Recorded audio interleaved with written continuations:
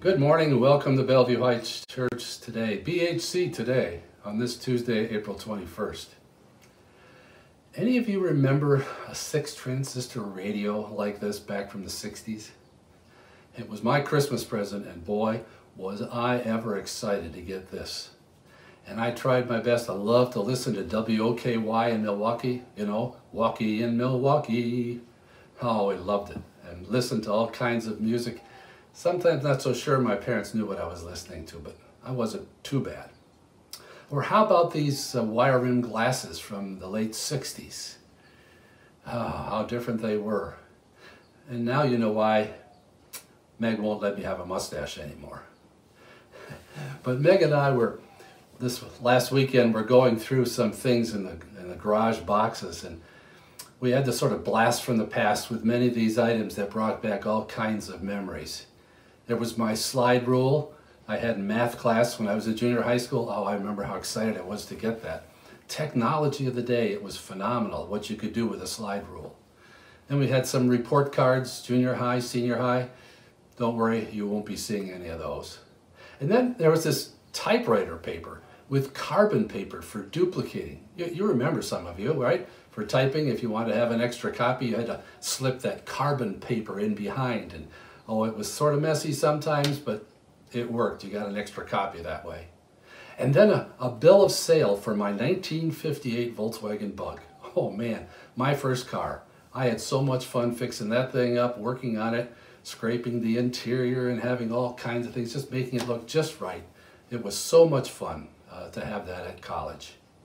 And then there were other college yearbooks that we ran across, my tennis letter jacket. Boy, how our world has changed. The results, the issues really are very diverse today.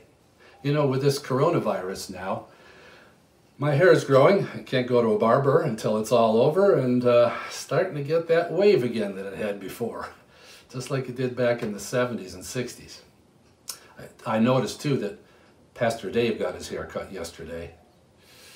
You know, our worship services are now streamed live. I mean, how different is that from the radio services that we had just a few years ago here at Bellevue Heights Church?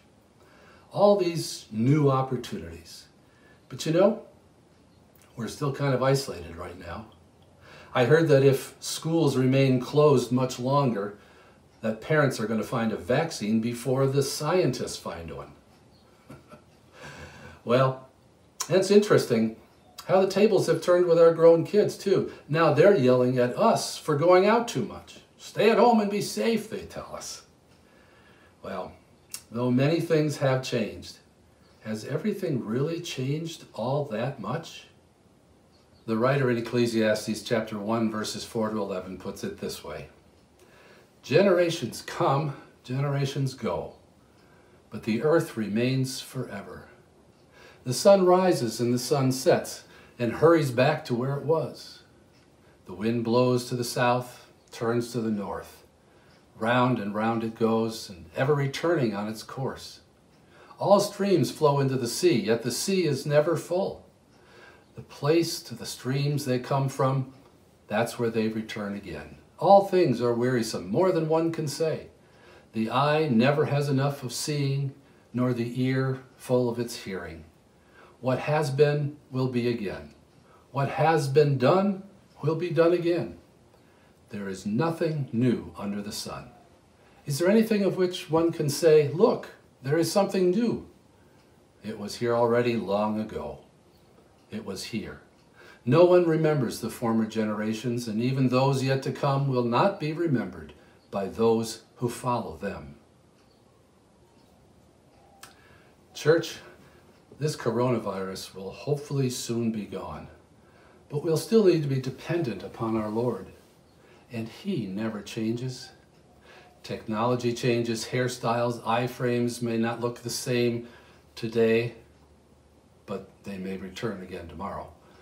But the word of the Lord endures forever is what Peter tells us in 1 Peter 1:25. His promises are everlasting. Pray with me. Gracious Father, thank you that in the midst of a world that is constantly changing, we have a God who never changes. our Lord Jesus, the same yesterday, today, and forever.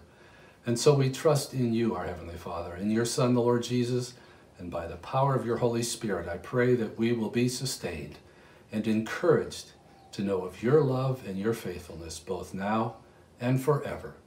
In Jesus' name, amen.